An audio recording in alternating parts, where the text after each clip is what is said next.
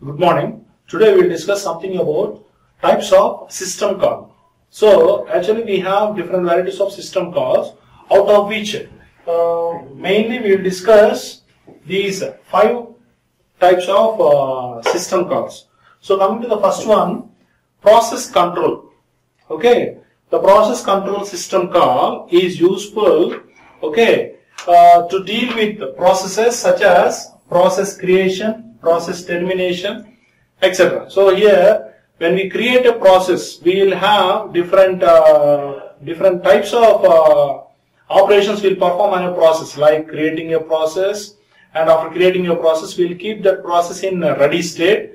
Then we'll keep that in execution state. While executing, if it needs any data to be given, again we'll keep that in waiting state. After waiting state, again we'll keep it in ready state. And again after that, we'll keep it in execution state. If it is executed, finally we'll keep it in terminated state. Okay. So we'll start, then it will be kept in ready state, then it will be kept in execution state, it may be kept in waiting state, again from waiting state it may be kept in ready state, and again execution, terminated state. So first a process will be created. Start or create. First a process will be created or started. After creating a process, what we do is we will keep it in ready state. After keeping it in ready state, then we will execute that. While executing, meanwhile, if the process needs any data, and again it should be kept in waiting state.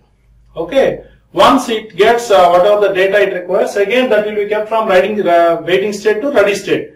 And once it is kept in ready state, again it will be executed. Okay. Once that execution is completed, then it will be terminated. Okay.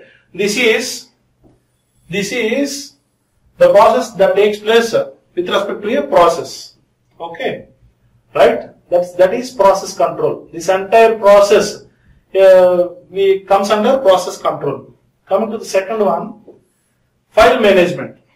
File management. So here, this file management system call is responsible for creating a file, reading a file, writing a file, etc. So here also, so we will perform different operations with respect to a file, like creating a file, reading a file, writing a file, appending a file, okay, deleting a file, like that.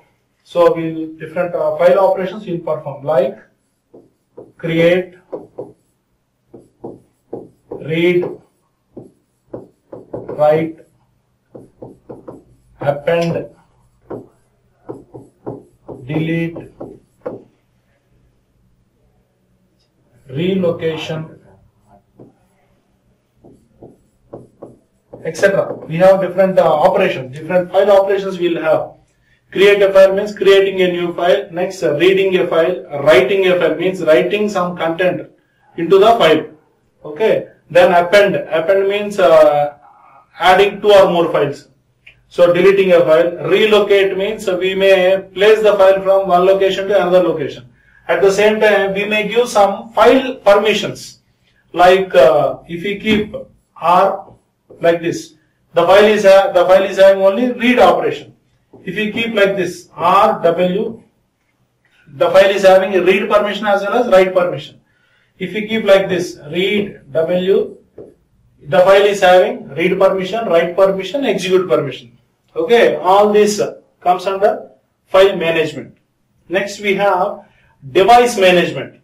Okay, so these system calls are responsible for device manipulation, such as reading from device buffers, writing into device buffers.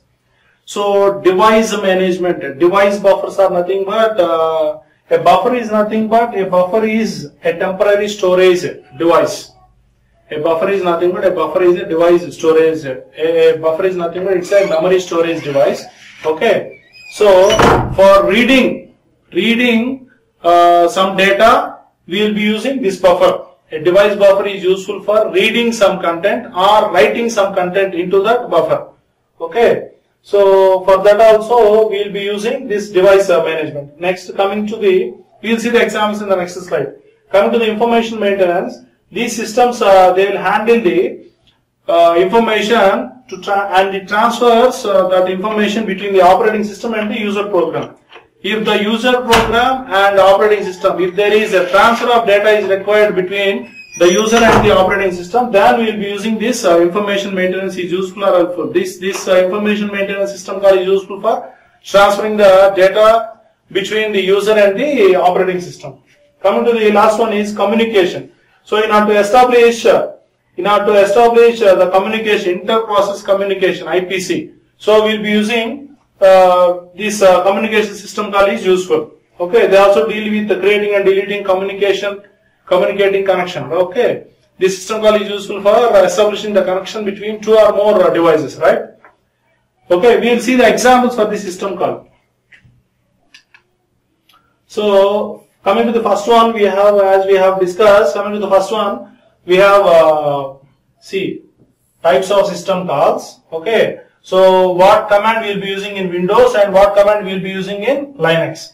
Coming to the first one, process control. Okay, for creating a process, we will be using create process, exit process. Okay, wait for single object. This is what we will be using in Windows. Whereas in Linux commands, we will be using fork, exit, wait. So we have already discussed the command fork. Fork is used for creating a new process. Similarly, execute. This is also used for creating a new process. Okay, whereas fork, if a process P1 creates a new process P2, so here this is the parent process and this is the child process. If we use fork, a new process will be created from this parent process. So both this will be existing and this will be existing. Both the process will be existing in, if you use the command as fork. If you use execute, what happens is, the parent process will be terminated, only the child process will be available. And now if we create one more, this will be existing and this will be terminated. This is what's the difference between fork and execute. Okay, so for Windows we will use create process. In Linux we will be using fork. Exit process, exit. Wait for single object, wait. This is what we will be doing. Coming to file management. So for creating a file, we will be using like this, create file. Here simply we will write open. Read file, read. Write file, write. Close handle, close. So these are different operations we will be using on a file with respect to Windows operating system and Linux operating system. Coming to the device management. So set console mode means keeping in ready state. IOCTL, that is the command we will be using in Linux. Next, read console, read operation. For performing write operation, write console, write. Similarly, information maintenance. Information maintenance is nothing but what is the process ID, current process ID, what is the exact time. Okay, so see, so in information maintenance, here get current process ID. So this is the command we will be using in Windows. In Linux, we will be using get PID. Get PID is nothing but get the process ID. So set timer. So here we will simply use alarm. So here sleep, there also sleep. Next, communication. In order to establish communication between two or more processes, in Windows we will be using create pipe. Okay, there pipe. Here create file mapping. There SHM get. Okay. So map view office, MMAP. So these are different examples, or these are 5 different system calls, and these are different sample commands you will be using in different operating systems like Windows and Linux. Okay. So this is something about the types of system call. Thank you.